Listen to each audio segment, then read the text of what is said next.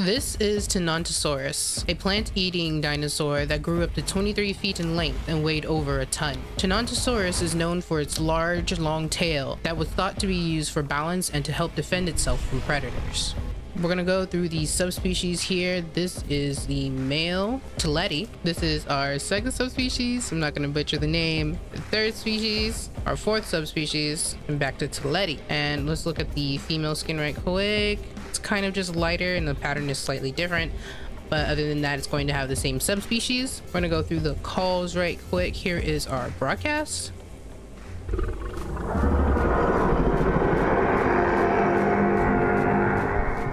Ooh. Here goes our 2 call.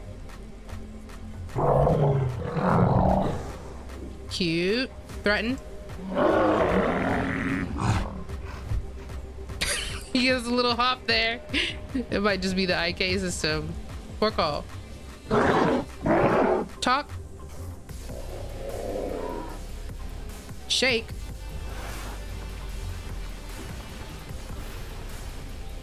Stretch. Oh, big stretch. Look around.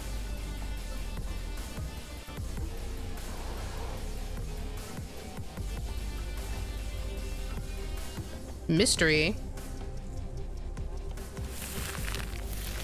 Okay, it's a grazing emote. And mystery number 2. Oh, like a tree eating emote. Okay, not bad, not bad. All right, and here is our baby model. She's really cute. We got the pink and green skin going on. I love it. Let's go through the calls right quick. Here is our broadcast.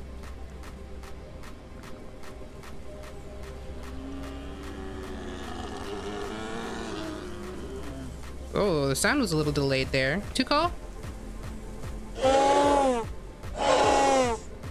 The baby calls are a bit delayed. Threaten. 4 call. Talk. Shake. Stretch. Oh, look at him. Big stretch. Look around.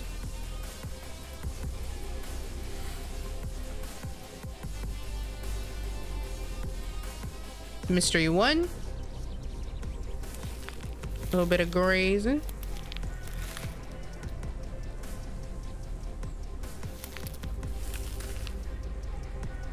And mystery 2 is just a bit of tree grazing. It's really nice once we have those in game. And let's check out the animations. Here is our walk. It's kind of like a slow trot, nice run. And then our actual run. She's trying really hard. I love that. Let's see if we have a jump. We do. Let's see if we have a crouch. We do. And our crouch walk. Very sneaky Tenno. Okay. And let's have a seat. Oh, he had a little wiggle as he was going down. Cute. And then our sleep. Here we go.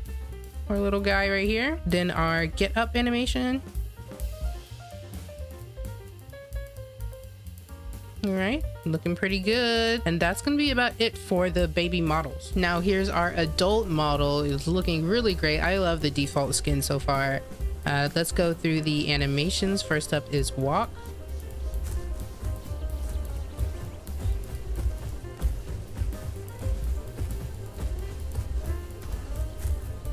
Looking pretty good. Run. Much slower than the babies.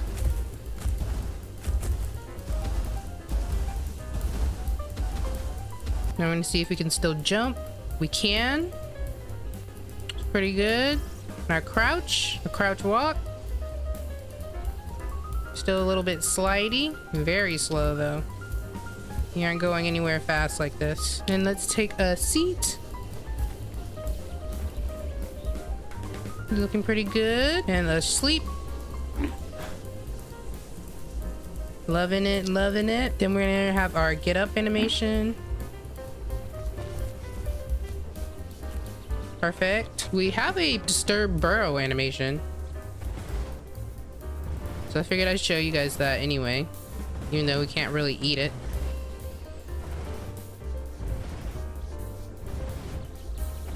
We're gonna show off the precise movement. Here is our turn in place. It's pretty fast, actually. Here's our back. Left side shuffle. Right side shuffle. We'll be doing pretty fine. Right, here's our drink animation. There we go. Here's our pickup animation. Like that. And carry. Looks really good. All right, and here is our eating animation.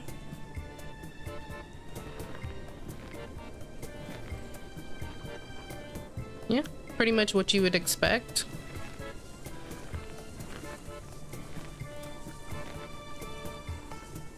All right, and we're gonna take a look at the skins right quick. This is our default skin. It's really pretty, I like it. And then we have Kaylee,